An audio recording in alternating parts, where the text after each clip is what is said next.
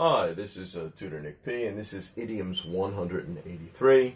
The idiom today is to be the spitting image of someone. Okay, let's take a look at the note. If someone is the spitting image of another person, he or she looks very similar to someone, especially a relative, yeah.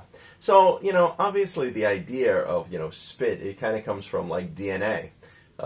Sometimes how they take, that's sort of the sample they take. So in your DNA, you look similar. So we sometimes say somebody is the spitting image of someone. So let's take a look at example number one. Tammy is the spitting image of her mother. She looks just like a younger version. Yeah, you could say that's a very common way that we might hear this phrase used, if someone is the spitting image of another person.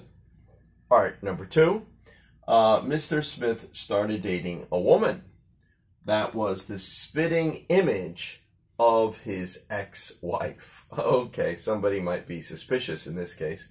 Maybe they might think maybe he still has some attraction to his ex-wife.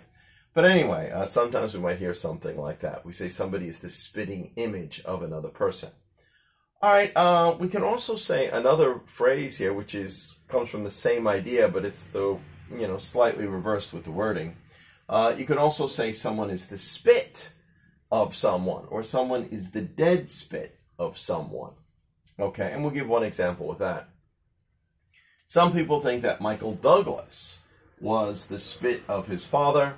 Yeah, of course, even though Michael Douglas is kind of old now, his father was Kirk Douglas, and they did both look very similar. They both had that cleft, that little indentation in their chin. And Michael Douglas even has another brother who's not famous. I think he had an alcoholic problem.